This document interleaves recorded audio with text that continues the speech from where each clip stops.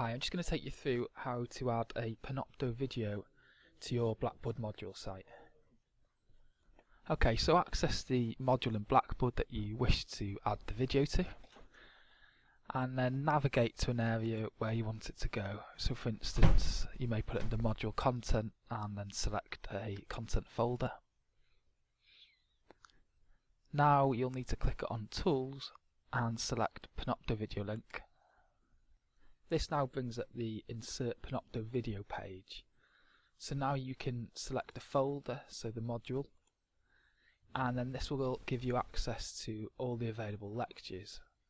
So you can then select the lecture. You can now retitle that recording if you wish, so you can enter a new title here, and it's also advisable to put a description in as well.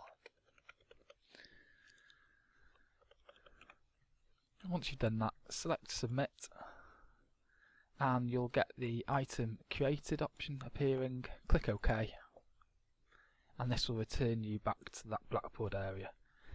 And you can see now that you've got a Panopto icon with the title as a link and the description underneath it. Clicking the link will then open up the Panopto recording ready to be viewed.